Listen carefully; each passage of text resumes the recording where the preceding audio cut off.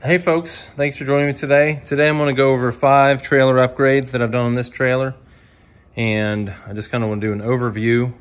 And the trailer was pulled out when I did the rest of the video, but and you can decide whether these are worthwhile trailer upgrades or a waste of money.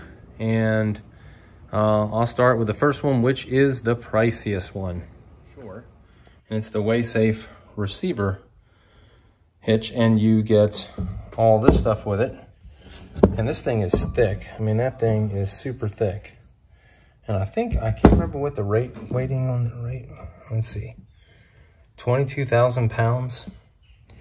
Well, can you see that that's, there we go. That's pretty crazy. And then the 2-inch is 15,000 pounds. So you get a 2-inch ball and a 2 5/16 inch ball, which is cool because that pretty much covers most of the trailers you're gonna have.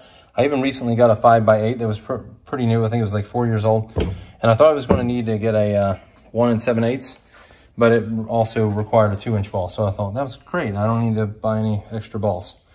And so the cool thing is, and I'll show you this in a minute, but it comes with a tongue weight system, so you can tell how much is on your tongue. Obviously, the typical thing is 10 to 15%. Most people know that in the trailer, or at least hopefully you would know that if you trailer. And I'll show you how it works if you'll watch it right now. All right, folks. So it kind of works like this. So if you want to put, say, your 2 5/8 inch ball, it doesn't require any locks. It just goes in there like that. Oops. Now I'm gonna make sure that thing's lined up. Okay, so it just goes in there like this. Just fiddle until it goes. It's a flush. So you just slide it in here now. And then however you want to adjust it. This one's only a 6-inch adjust, I believe, which is probably all I need. It's just basically gonna be on one vehicle. And you can just adjust that. And it does go one way. It points to the rear. It will not go all the way in. As you can see, it's just not going to work. So they square it away with these things, so that's locked, so no one can steal it, or no one without the same lock system. And then this, of course, also has its own locking system. Again, so no one can steal it, unless of course they have, oops, unless of course you're dumb and you can't do it, but that is square away. And then they have little covers for this, keep it nice and clean. And they have this cover too, just keep it clean, and it's ready to go. And here's how it works.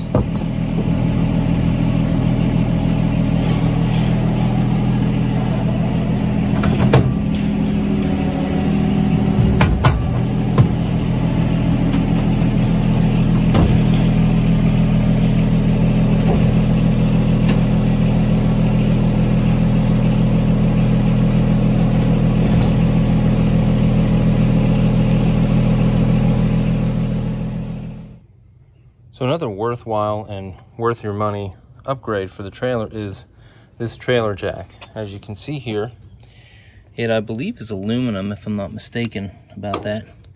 And it has this little thing right here, which is a drop down. So you basically pull this, do that, and then it drops down. Now this one doesn't exactly fit in there perfectly, but as you can see, that takes a lot of cranking out of this if you can do that. So then you can just do that.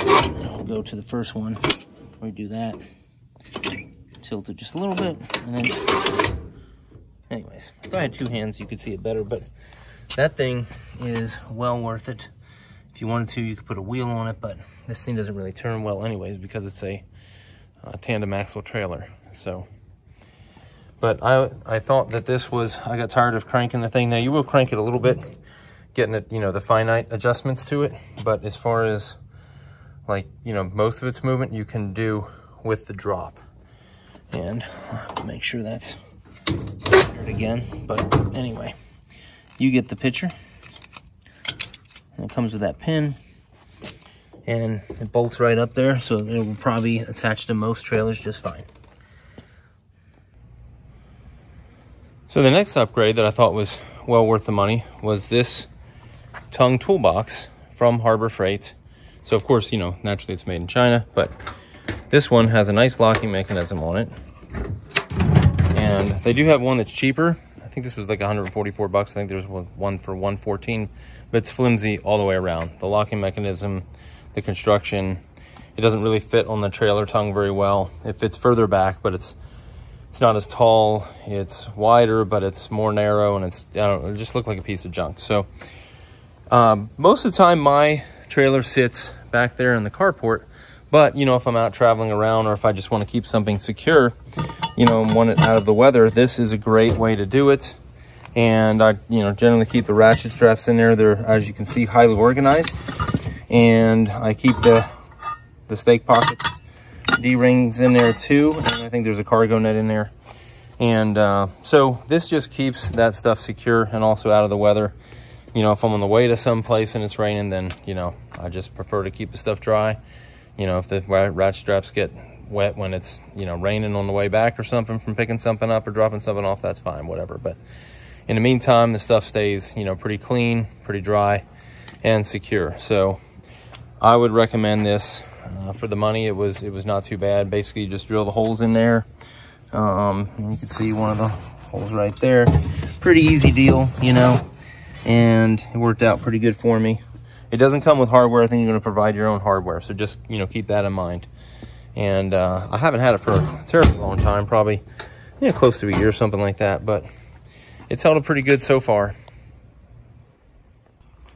So I kind of wanted to clarify, I said something about getting the smaller toolbox because it sat further back here, because the other jack I had used to be right here, and I thought I wanted it back there because, you know, putting the tailgate down, because if this is all the way up, you really can't put the tailgate down without running it into the tailgate.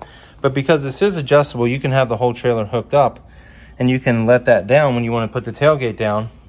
Then when you put the tailgate back up and you're going to leave and go somewhere, you know, on with your travels, trailering, then you can just raise this thing back up after the tailgate's back up. So it actually, you know, this toolbox, even though it goes a little bit over this hole doesn't need to be used. It's actually, you can move it out here, and it actually has the stabilizer right here where it goes through another part of the frame, and it doesn't have that on this particular one. You don't have something to make the jack, the trailer jack, more stable. So I thought that was pretty cool. It actually ended up upgrade is the stake pockets with the D-ring stakes. So these I got on Amazon or online somewhere. Same thing with these. I'll try to put the links in the description. And then they came with some cheesy pin that wouldn't make it through, since there's a little bit of play in here. I just could not find the stake pockets that would fit, or the D-rings that would fit these stake pockets. So there's a little bit of play, but the pins that came with these they didn't even have a hairpin cotter. They had a regular cotter pin, which I thought was crazy. So I found these pins at Home Depot for about $5. I think they're now $6, you know, inflation and all. And so the only drawback was I had to drill out just a hair. As you can tell, that circle's a little bit bigger. I could move it up, but, you know, do the other ones, but I don't know why. They're pretty much, I wish they were actually level. They actually are a little bit raised, I think. I wish they were down, but anyways. And then I had to drill the stake pockets too to fit those. So they did come with a fair amount of work getting them bolted on here. And you can make ones where they're welded as well. But I don't have a welder, so that's why these are bolted. And I put them there. One's over there. I have one over there, as you can see. And then I could not put one here because the metal piece, I think, for the wiring is there. And then it runs up here. It does go way on my trailer right there. So, which is why I can put it right there, but not at the end. Not a big deal. I haven't used that one yet. I would like to put additional ones here and one over there in case I need to anchor something from the front. But I only have 2 of these for the big trailer. I have a bunch. I have 4 for the, let's see, for the little trailer there because it does not have any tie downs, okay? 0 tie downs that it has. So on this trailer, I have 1, 2, 3, and then 4, and then same on the other side. Now the reason why I put them here is sometimes I have an attachment that takes up too much space here, and I can't get a straight shot from here to the tie down point to the tractor. I'll try to slip in a video to show you.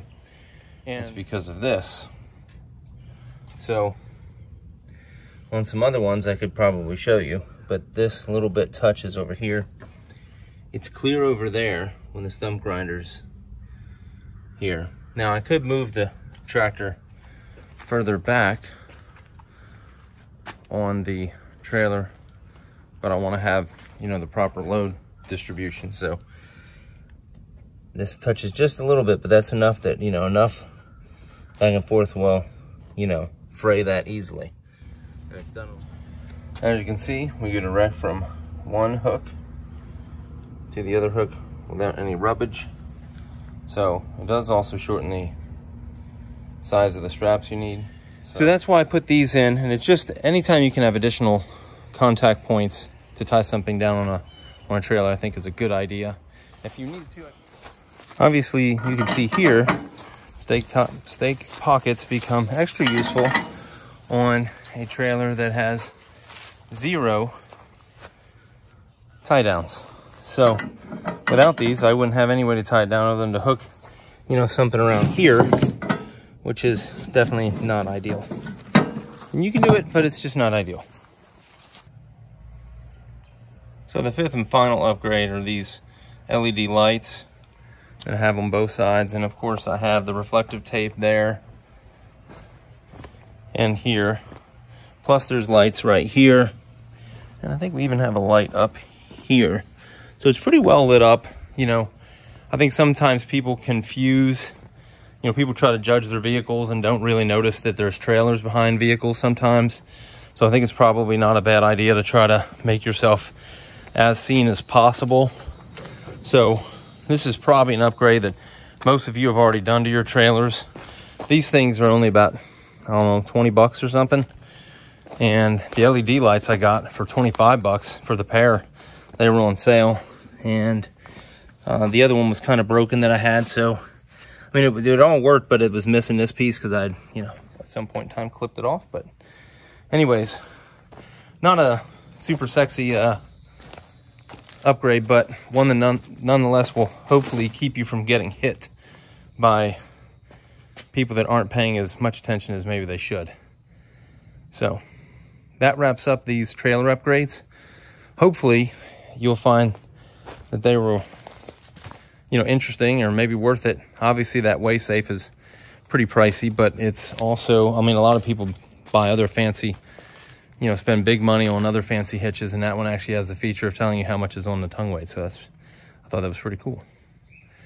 Anyways, if you like this video, hit the like button. And if you want to see more videos like it on one of my 3 Fords or all of them, you can hit the subscribe button.